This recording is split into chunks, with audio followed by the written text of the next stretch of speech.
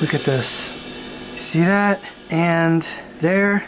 This took 4 years. It took me 4 years to hatch these tortoises. I'm gonna do something that I would never recommend doing otherwise. This is a wild-caught Libyan tortoise, folks. Unfortunately, this tortoise, the rest of her group, and all the other thousands and thousands of them, they collect as many as they possibly can to make as much money as they possibly can. They just don't care for them. All it takes is one sick animal to infect thousands more. It's really like that. We're gonna get real.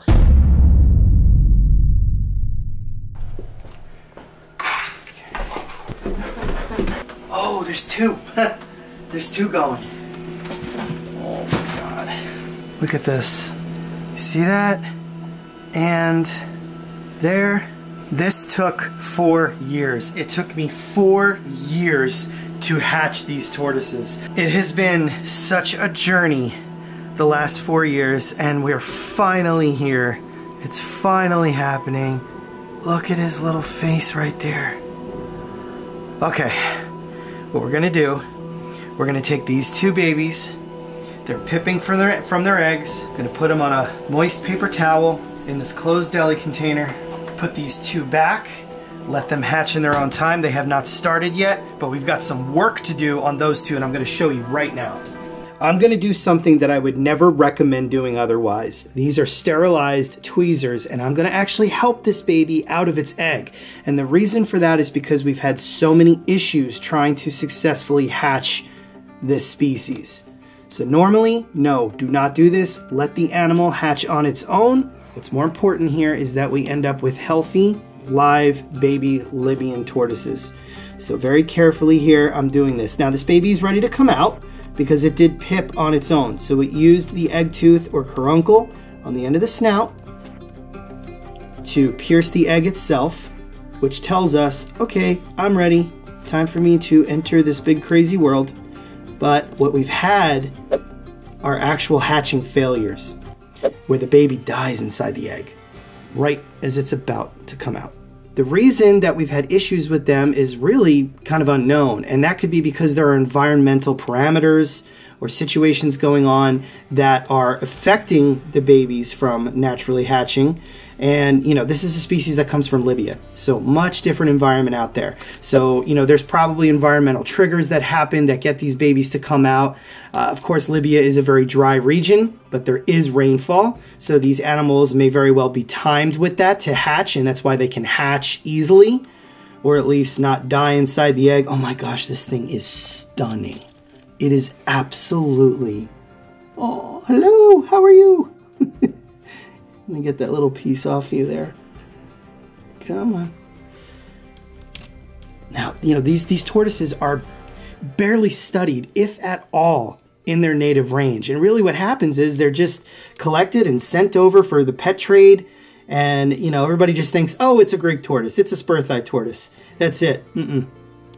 This animal is nothing like the more commonly seen Greek tortoises, like the Ibera Greek, for example, that comes from Turkey. An animal that experiences all 4 seasons, goes through a cold winter. Wow, guys, look at this. Look at its bold color already. And that's how you know it's a Libyan, because this animal is by far the most easily recognizable specimen or subspecies within the Testudo graecus species complex. Again, that's the Greek or spur-thigh tortoises. Come on, little one, let's get you out. I think this is just about all I want to do, just to make sure that I can get out. You know, with aquatic turtles, they're known to drown inside the egg for whatever reason. And I think that may be somewhat of what's going on with these, even though I don't add any water or anything. It's just really a poorly understood situation, a poorly understood species. And we're learning as much as we can as we go on. But this took me 4 years, guys. 4 years. I can't believe it. Hi, look at you. So one thing you can really notice with this baby that I've shown you with other babies in the past is that tortoises are actually folded in half in the egg. So I'm trying to get a good close look at this baby, but look at that. See that? It's folded right in half. That's how it fits in there. So as this baby develops throughout its incubation period, and these eggs were laid on September 6th. So, you know, close to 90 days incubation for them. As it grows, it gets too big to fit inside the egg. So what happens is the animal folds in half. And the reason it's able to do that is because the shell is not bone yet. It's keratin and cartilage. But once the baby straightens out, it starts getting exposed to UVB lighting, eating a proper diet, and going about its life. As it grows and grows and grows, it will harden. And by the time it's an adult, the shell will be fully solid bone with the keratin scutes on top, and the animal will be way less vulnerable to predation at that point. Right now, this animal is perfect little snack bite size for a wide variety of predators. So of course it's going to be raised indoors. Plus we're going into winter, so it's way too cold for a Libyan tortoise outside. But before this little one hurts itself, it looks perfect. I'm going to put it back on this moist paper towel. Oh, do you really want to come out, huh? Okay, all right. Hello. Look at that. You can really see it now, guys. And again, I just got to throw it out there. Don't do this. Let the baby hatch on its own. I'm going to tell you so many reasons why this was such a hard task for us and why this was the best option for these particular babies in a little bit. But let's help get its sibling out of the egg first. All right, baby number 2. And if all goes well, the other 2 fertile eggs will start pipping maybe tonight, maybe tomorrow, maybe the next day, and we can get them safely out too. Because yeah, I just don't know, guys. I don't know why several of them would fail inside the egg, but I said, okay, enough is enough. We can't chance this anymore. Let's get these babies out. And unfortunately, it would happen when I didn't even realize it. It would happen overnight or when we were out for a day or two traveling. And, you know, all of a sudden we would come back to an egg that didn't look right. And sure enough, there was a deceased, fully formed baby inside. But not this time. Look at this. Another gorgeous, gorgeous Libyan. Oh man, I am just so filled with excitement. So this one, not as quite far along as its sibling. And the reason I could tell that is, you see that red area there? It's still got quite a bit of its yolk sac. So I'm just going to help it out enough so that it, you know, can breathe well. There's no chance of anything happening with it, and we're going to let it sit in the egg like this. But it is at least out, exposed to the air, just enough.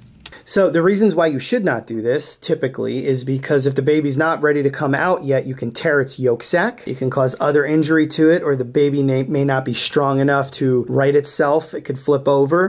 But that's why I didn't go much further with this one. That one's definitely ready to take on the world. You saw how quickly it jumped right into my fingers. So we'll give this one a little bit longer, but I'm going to be on these things 24/7, making sure that they fully emerge, as well as watching the other babies. You know, guys, they may have been able to hatch just fine on their own, but I didn't want to take a chance with it because of just this really bad track record with the species as a whole. And every time we would even get a fertile egg, it was like, oh my gosh, they're fertile, we're gonna hatch one, and then boom, it wouldn't happen. And now here we are, 4 years later, getting 2, possibly 4. I think we're gonna get all 4. I'm gonna hold out some serious positivity there.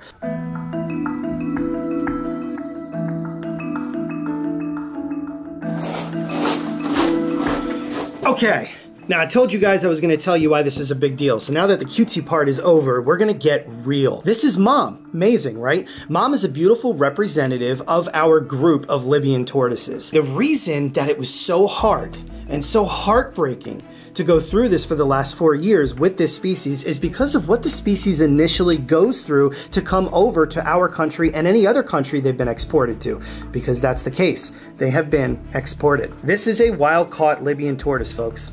Unfortunately, this tortoise, the rest of her group, and all the other thousands and thousands of them that made it to the pet trade were collected or taken from markets. So maybe in some cases they were saved from either being eaten or something else, but they don't belong here. They belong in Libya, but they are here. And we have a group of them at Garden State Tortoise, and let me tell you, there used to be more of them. Because when these animals come in, they are already heavily compromised. And the reason for that is because the exporters, unfortunately, don't really care for the animals' well-being. What they do is they collect as many as they possibly can to make as much money as they possibly can, and while they're holding them, as paperwork gets put together to export them legally, they just don't care for them. They're fed lettuce, tomatoes, all things that they should not be eating, and they are basically defecating and urinating all over each other. So all it takes is one...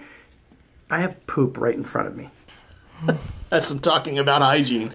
There you go. That is healthy poop though, and this is not what it looks like when they first come in. Don't worry, we sanitize all this stuff before another animal comes into the picture. But my point is, all it takes is one sick animal to infect thousands more. It's really like that. And these animals can carry some very deadly diseases. Not so much for us, but when it comes to other reptiles, particularly other tortoises, especially their own kind. So these animals can carry herpes viruses. That's not the same as what it is in humans. Picornaviruses, ranaviruses, intranuclear coccidiosis. These things are lethal, many of which there is no cure for. The symptoms can just be managed. Something like a mycoplasma is actually a breath of fresh air when it comes to these animals because they will still live long, normal lives and even be reproductive. They just need to be kept away from other animals that are not mycoplasma positive. That's a disease that presents itself in respiratory. We won't get into that. Mom, lucky for us, has always been healthy. Some of the other members of her group have always been healthy, but a lot of them weren't. Some of which are still with us, some of which are absolutely not. These poor things come in half the weight that they're supposed to be. They don't recognize food items over here, even some natural weeds. They're riddled with all kinds of parasites, and they have to go through so much just to get them in a spot where they're comfortable enough to eat. And these animals, although they are not large, they are, 8 inches is big for one, they should feel like a brick in your hand, and they absolutely do not. They're so light, they lose their beautiful head muscles, they just look pathetic, sunken in eyes, diarrhea. It's really a sad situation. So we had to go through the process of acclimating this group, dealing with the animals that unfortunately were just not healthy enough to survive. But then on top of it, we had to get them to adjust to life here in New Jersey. South Jersey, where we are, it's actually very favorable for a wide variety of tortoises. They can spend from March all the way until November outside, depending on how the spring or summer is going to behave in a given year. But with these animals, there are other things that can affect them, like heavy rainfall. So we had to figure out how can we reconstruct these outdoor areas so that they can be with the sun and experience a day-night cycle, which is beneficial to them no matter what, but keep them healthy. But they needed expansive pens with proper substrate that would drain well for when it does rain, low-lying shrubs so that they could stay out of each other's way, because something you guys need to take into consideration, and this goes for zoos, captive keepers, rehabbers, everything. When animals are kept together, especially tortoises, just because you don't see aggression going on does not mean the animals are not simply stressed out at the sheer sight of each other. Visual barriers help the animals stay stress-free, or at least at very low minimum stress. If you can make the animals comfortable to where they're not stressing out, you have already crossed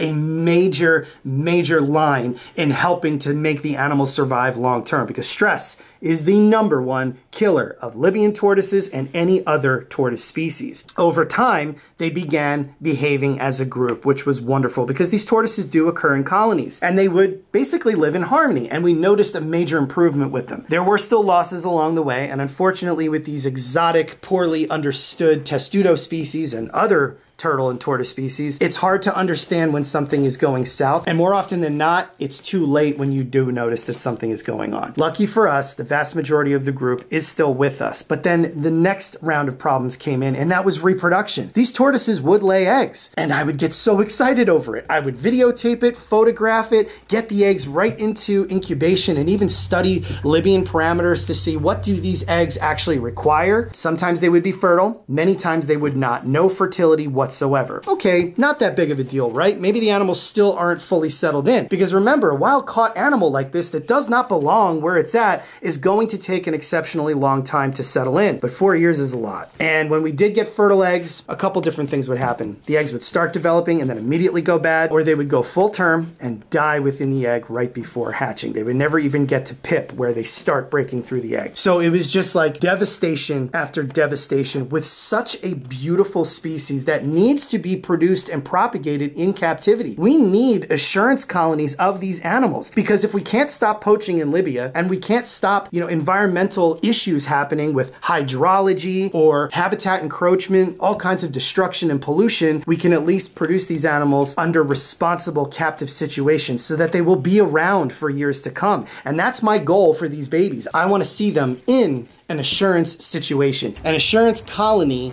is when these animals have a chance to build in a captive situation by making sure they are not genetically related and that they are spread out to the right people so that they can do the right things with them. And that helps ensure the preservation of the species, because absolutely not can these animals go back to the wild. It is illegal. Libya does not want them. There is no legal way to do it. Once these animals leave their native lands, they are essentially considered tainted. I know that is sad to hear, and believe me, if Casey and I had the option to get these tortoises or any tortoise we reproduce here back to nature, it would have been done already. You guys would have seen a ton of videos about that. It's just not within our reach. Maybe things will change one day, but as of right now, it's not. However, you have seen what we're doing with the genetic research in rewilding box turtles. So it's a start. Hasn't happened yet, but we're on that trajectory to hopefully get box turtles back to the wild. And who knows, maybe one day these Libyans, their babies, will be able to go back to the wild. So that's why it's so important that we just keep precise records and do everything on the up and up to make sure that the species is preserved. Because right now, folks, these animals are all over reptile classified pages, and they're not even properly identified. Because what happens is dealers will just simply dub an animal based on where it's coming out of. And that's because exporters will use other countries to get the animals legally out of a country. So even though these animals were taken from Libya, they can use Tunisia or Egypt or somewhere else to get them out of the country and into the pet trade. It is a mess. But let's not leave off on a negative situation. We've got baby Libyans for the first time in 4 years. So far, they seem healthy. We've got 2 more on the way, and I hope that this mother and the rest of the females in her group keep producing, and we can work closely with our friends that are doing the same thing with them. There are so many people not hatching this species and not giving them the attention they need because they've become disposable pets over the years. So, high note. We are leaving off on a high note. We've got baby Libyan tortoises. They are beautiful. They are healthy. The adults are still healthy, and it is a sign of hope for the future to come. But I really want to leave you guys off on a high note, so I've got one more thing to show you. Hey, Otis, come on. Come check it out. All right. Ready, guys? Are you ready? Back by popular demand is the exclusive Otis plush. That's right, we teamed up with Make Ship again because so many of you guys asked for us to bring this awesome plush back, and here it is. It is ready to go. It is live now, guys, for you to get it. So the link is in the description for you to head on over there and get your very own Otis plush. These 2 campaigns, Otis and Rockalina, have been so amazing. You guys have been so supportive with all of it, and now it is back. It went on sale Black Friday, and it is now your chance, one more time, to get this awesome plush designed by us and Make Ship of the one and only Otis, the very famous, very awesome Eastern box turtle. So hit that link in the description. One more time, your chance to get the Otis exclusive plush. Thank you guys so much for the support, and enjoy.